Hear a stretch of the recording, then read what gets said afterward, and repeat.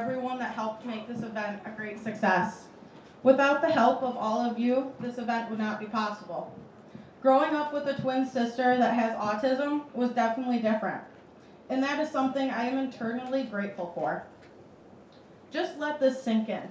1 in 68 children are diagnosed with autism, and a child is diagnosed every 20 minutes.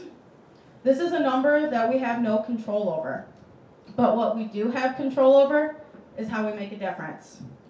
I believe that we all have a voice, even the ones that are nonverbal. But if you truly believe in something, you can make a difference in the world, one step at a time. And that is what I'm striving to do alongside with my sister. She has taught me so many lessons over the years, from caring for others and advocating autism and just accepting. Just like the shirts that we are all wearing today, we are all unique. This is something I believe to be very true, because why would we all want to be the same anyway? What's the fun in that? Every person we encounter in our lives offers us something different to learn. It's up to you to do something with it. Take that chance. You know someone different. Go out there, make a difference. Like I said, it takes one person to stand up. And every day, my sister teaches me something new. Coral is nonverbal. She will echo after what I say, but that step took us years to get to. But to be able to understand her with just looking at her is a bond that can never be broken. Yes, being away at school is difficult, and I wish I could bring her along with me just to experience it every day. After help taking care of her and going to school every day, I would bring her to school from 5th grade to senior year. Every morning, driving through McDonald's, getting that hash brown and that large Sprite.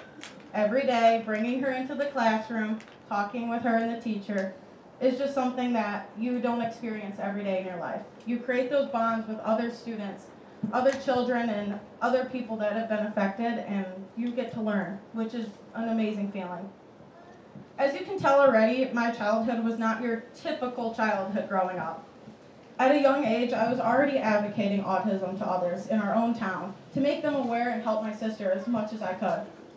Then life threw a curveball. At the age of 12, our father, Crystal Lettinga, passed away. This definitely made things even harder.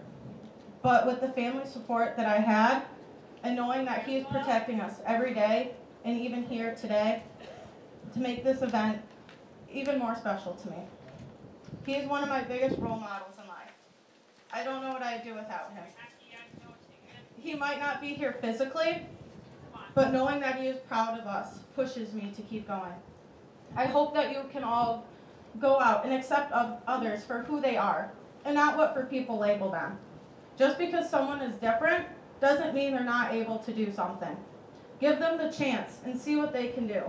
You will be completely amazed. Thank you so much for attending the first ever Olivet College Autism Awareness Walk.